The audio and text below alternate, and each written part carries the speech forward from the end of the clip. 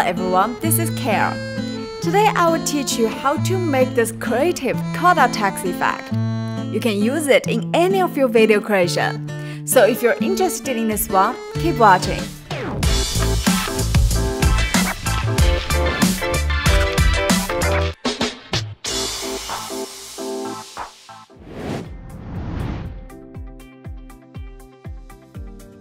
First, we're going to lead a background video and a piece of music. You can also prepare a black picture, but it's fine if you don't have any, because I will show you how to create one here. Click here to create a new text clip. Then, delete all the text. Click here to take a screenshot. Then, import a screenshot into VideoProc. And now you can have a black image. After that, we'll need to use it as a mask to achieve some effects.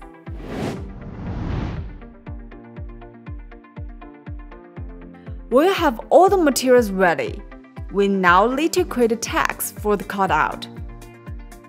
Let's modify the text content of the text material.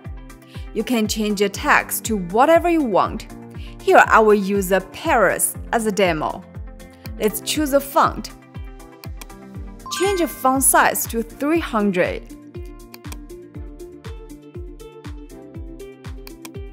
Scroll down and remove the shadow of the text here. Then, click here to adjust the scale of the text.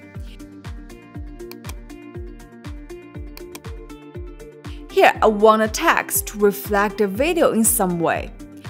We put a video on the main track. And then, adjust the position where you want the cutout effect to appear. Like pretty much here. Then, we hide the video so that there is just the text in the preview window. Click here to save a screenshot. Import a screenshot into VideoProc as well. Now you can delete the text material. Next, we create a black screen effect on the top and bottom. Here, because the effect we want to create is not symmetrical, we need to create them separately. And if the effect is symmetrical, we can use a vertical close template in motion to do it quickly. We put the black image on the overlay track. Click here in the inspector to align the material in height. Next, click on Motion to create the top half of the black screen effect. Add a keyframe at the start position, and add another one at the 52nd position. We resize the first keyframe to its original size.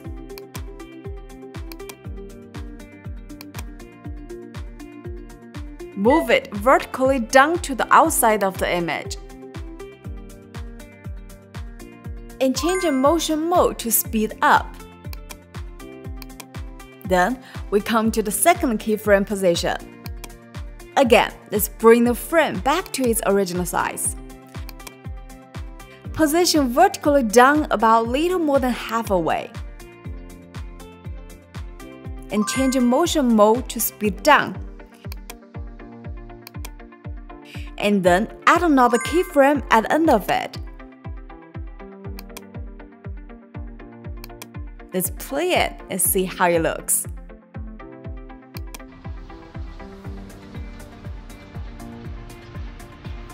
Yeah, not bad. Next, we click here to create a new overlay track and start making the second half of the black screen effect.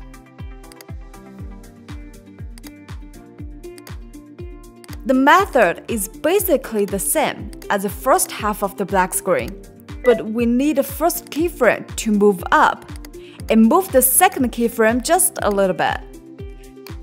The range here is adjusted according to the video screen, and you can adjust it according to your basic needs. After adding the last keyframe and modifying the speed mode of the first two keyframes, the black screen effect is finished.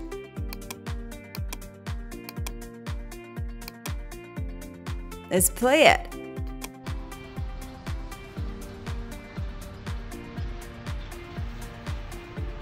Well, not bad. Now, let's do the text part. Create a new overlay track. Put the text from the previous screenshot on top.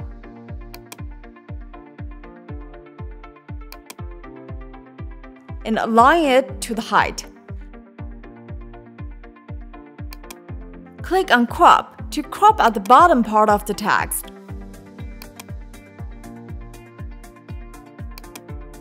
Then, click here to adjust the position of the text. Next, click on Motion to create a similar effect to the top half of the black screen.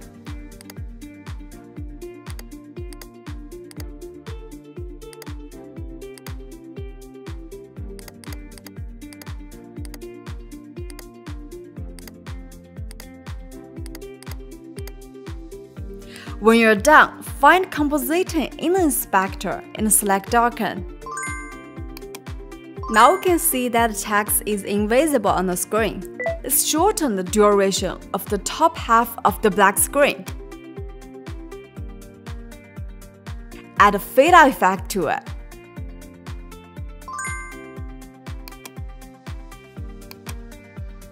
Now we play it again to see.